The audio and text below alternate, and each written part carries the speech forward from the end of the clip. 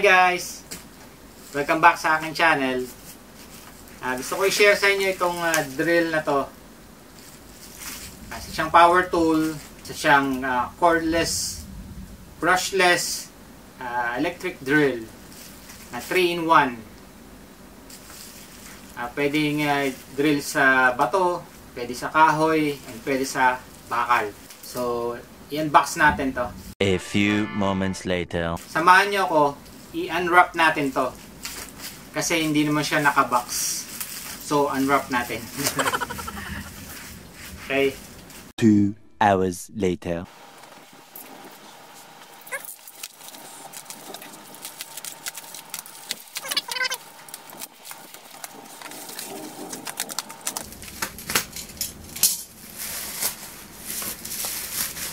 From China to, pero 2 days lang nakuha ko na kagad kasi ayan, kagaya niya nakasulat ayan, Chinese. Meron silang local warehouse dito sa Philippines sa atin. Kaya nakuha ko kagad 2 days lang after ordering.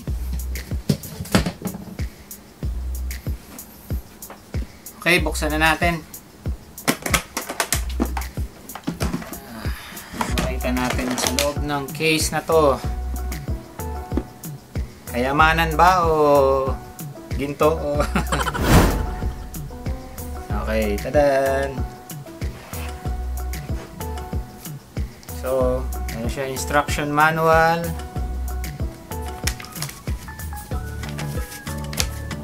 Okay, mga basic lang paano siya gamitin.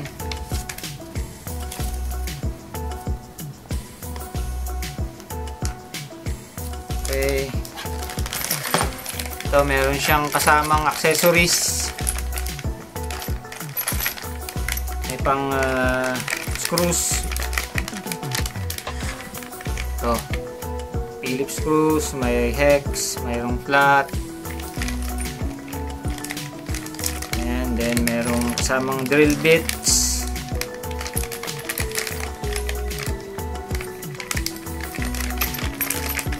Tapos, ito, meron din mga socket.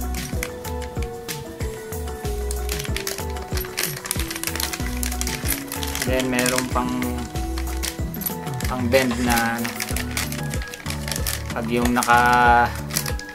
mahirap abutin yung i-screw mo or i-tutornilyo mo. Ito, gagamit ka nito. Okay, next, battery.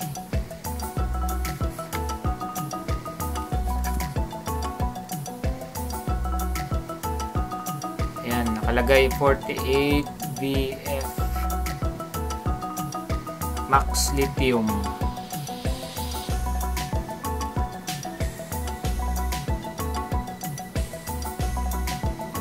Ayan guys, nakasulat dun sa battery is 5 to 21 volts 2.0 Ah.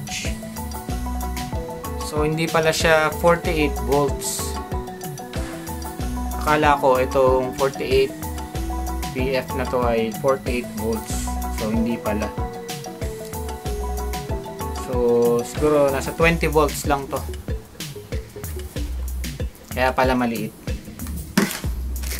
Then another battery. Ayan, 2 battery nga pala itong pinurchase ko.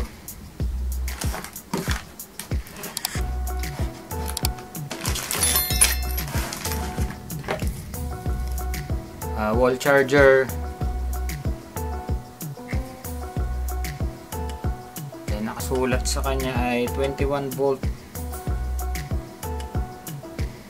Ayan.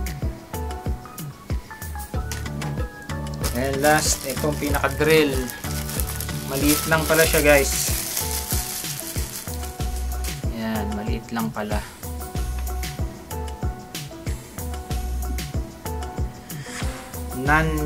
NANWEI ang brand.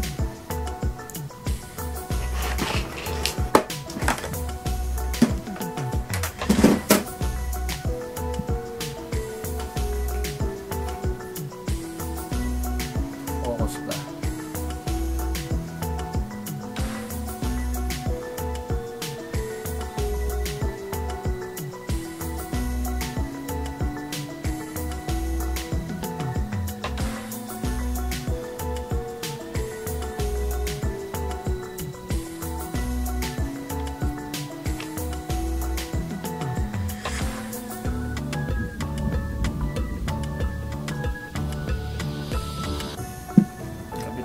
ang battery.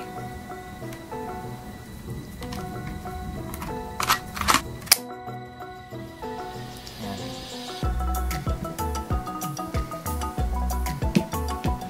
Ito meron siya ditong battery indicator. Red, yellow, and green. Siguro pag full charge, green. Tapos then mid na yung battery, yellow. Then low bat yung red. Press natin. Ayan. And meron siyang front LED light. Ayan. Para mailawan yung ginagawa mo. Para makita mo yung tutornilyuhan mo or i-drill mo. Okay, ayan. Ang selling point nila dito ay sabi nila ay brushless ito. Dito kita mo sa butas na talagang brushless siya. Paano mo malalaman kung brushless nga? Kapag pinagana mo siya, yan. Dapat wala kang maamoy na amoy carbon sunog pagka sa mga brush. So pag inamoy mo dito, wala. Kaya totoong brushless siya. Then isa pang selling point nila ay ito. Ayan. 3-in-1 na yung drill function. Pwedeng gamitin mo siya as pang screw.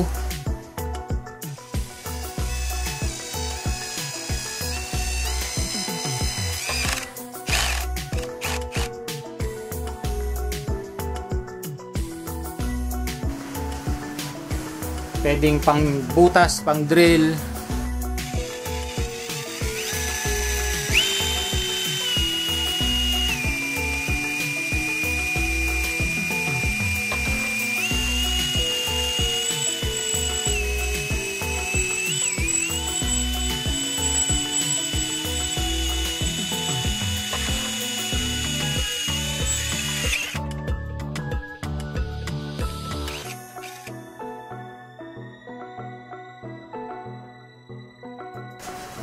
Then hammer. Ito, pag magbubutas ka sa pader.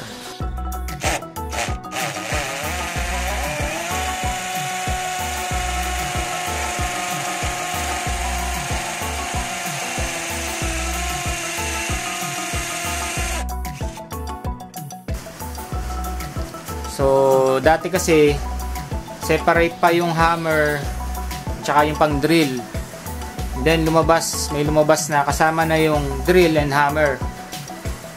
Ngayon, ito pinagsasama na nila sa isang drill, 3-in-1. Brushless, cordless pa. Then yung meron siyang forward and reverse. Ito. Ayan, pindot mo doon. Reverse. Dito, forward. Tapos, itong trigger niya, stepless na rin. Ibig sabihin ng stepless, konting pindot lang, ikot siya ng mahina. Yan. Nakita nyo, konti lang yung pindot ko dyan. Tapos, pag mid, yan, papalakas siya, papataas ng papataas. Maximum.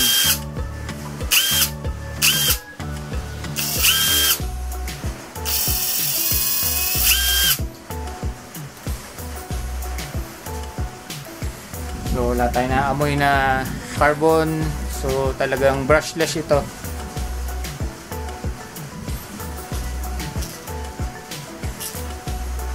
Yung chuck, ayan. Medyo kailangan mong pigilin dito para mabuksan mo siya.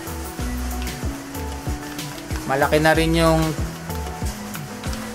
butas yung chuck. Kaya-kayang gamitan ng malalaking drill bit.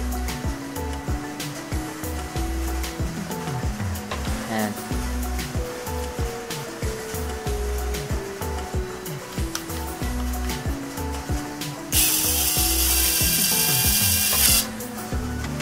Tapos, ito, meron pa siyang torque adjustment. Yan, para hindi mapuwersa yung i-drill mo or i-screw mo. Lakas. So, may torque adjustment siya.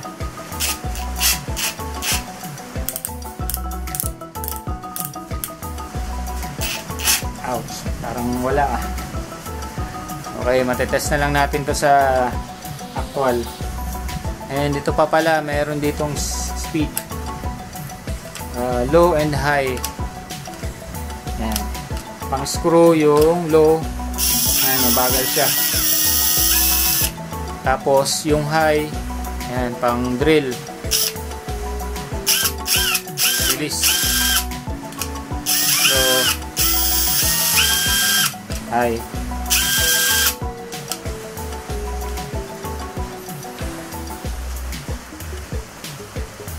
Yan. Then guys, i-compare ko siya dun sa itong Bosch na drill. Ayan, halos magkasing laki siya.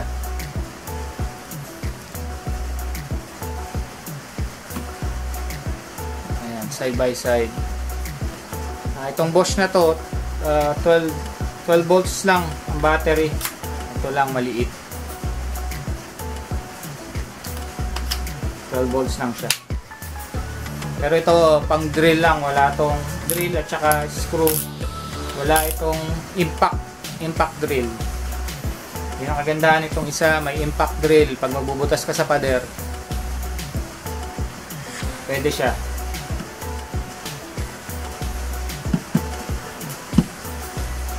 So yan.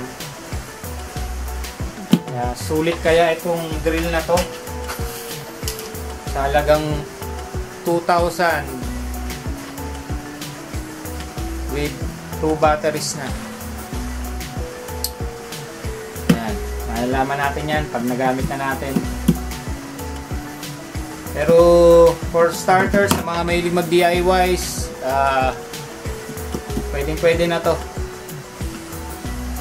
Mura na siya. Talagang 2,000 or kung makuha mo pa siya ng sale, mas mababa, mas maganda. Okay?